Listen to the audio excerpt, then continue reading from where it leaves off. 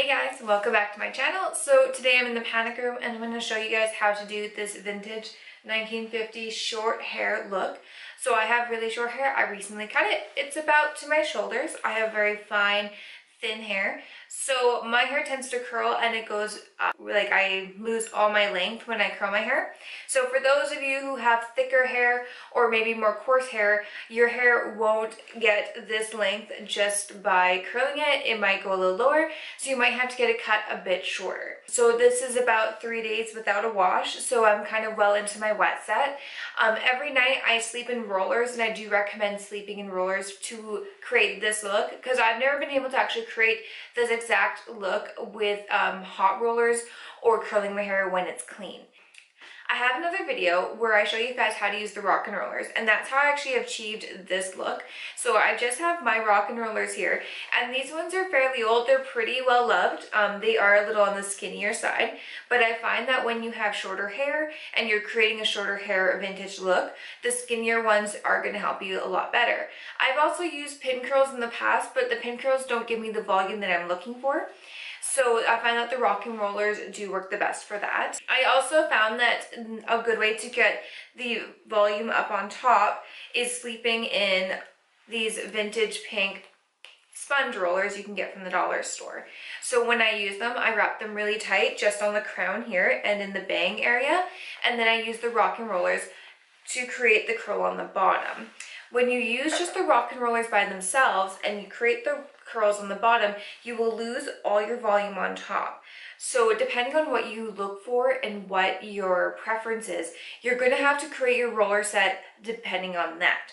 If you like a lot of volume up here, you're going to layer the curlers and put little bits of hair there. For me personally, I don't have enough hair to do that, so I just create curls along the bottom with the rock and rollers, and I do a couple crown rollers with the sponge rollers. That way it's easy to sleep in them, and I also get the volume that I'm looking for. Also, a handy tip if you find that you have very greasy hair in the morning and you do want to create a nice look that lasts throughout the week, spray your dry shampoo in at night after you put your rollers in and sleep in the dry shampoo. That way it absorbs oil overnight. And then if you're looking for a little more texture in the morning, feel free to spray a little bit more, or if you're finding that there's a couple parts that are still greasy, use the dry shampoo again. Just give another good spray. I do that quite a bit, and by the end of the week I have so much product in my hair is super nasty, but then I give it a couple good shampoos in the shower and it's good to go for another wet set. Well, without further ado, let's begin. Starting off with the rock and rollers, you can see them all around the bottom there, and they'll have a little bit of hair in them. So I'm just going to unsnap them and pull them out. I don't want to comb the curl out just yet. I just want to let it kind of see where it's hanging and what the integrity of the curl is. So I'm going to do that and just kind of take a look. You can see they're all the way around, so I'm going to pull them all out, and then we're going to start with the pink curler. Now I'm taking out the pink curler. It's wound really tight, and then I'm just going to fluff it with my hands and then make an overall note of how things are laying before I start my brush out. So now I have my brush, and I'm just going to start paddling the hair down, just to kind of let the ends fluff out a bit. Because there's a lot of leftover product and this hair is a little dirty, it's going to have a lot of texture and it's going to fluff up very quick. And also I'm going to take that bang piece and I'm just going to kind of fluff it up and just see where it lays as well. I'm taking the back part and I'm just going to brush it down because that's where I'm going to actually start to do a little bit of back combing with my back comb. I'm spraying a little more dry shampoo in because I'm noticing it has a couple of greasy spots that aren't going to back comb very well. This is also going to add a little texture, and I'm also going to spray at the ends of the hair because it's going to help keep that curl nice and fluffy. So now it looks a little crazy, which is, you know, pretty normal for me. And yeah, now we're going to section that back part, and I'm going to start back combing it in sections. I'm sectioning right before my ear, and I'm going to pull that forward because that little part there is a bang piece, and the other half is just going to lay nice and flat against my head. But I really want to make sure I add quite a bit of volume to the back of the head so it doesn't give me such a helmet-like appearance. I'm sectioning small little parts of the back part there, and I'm going to over direct it over the face and start to back comb it.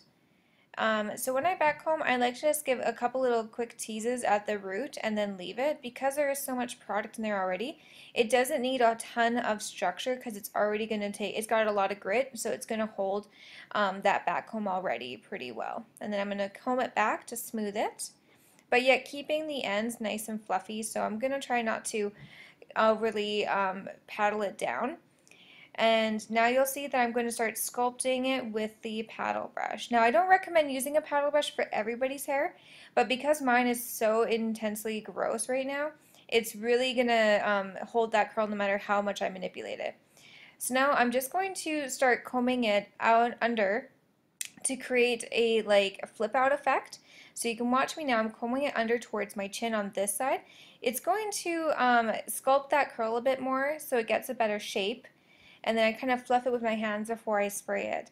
The other side, I'm actually going to comb it outwards so that it's a little more fluffy. So when I pin it close to my head or spray it close to my head, whatever I choose to do, it's going to have a lot of volume. Wherever you direct that paddle brush, that's where the hair is going to actually sit. Taking a firm hold hairspray, I'm going to start spraying the hair into place. And I'm going to use my fingers to sculpt what I need to sculpt and keep it where I like it. This is a hairstyle that's very shellacked down, so if you like really fluffy, movable hair, this isn't the hairstyle for you, and nor is a lot of vintage styles because a lot of them are very sculpted. And then once you kind of get enough product in there, it's going to actually just hold itself. And because I have very fine hair, it does a lot of the work for me.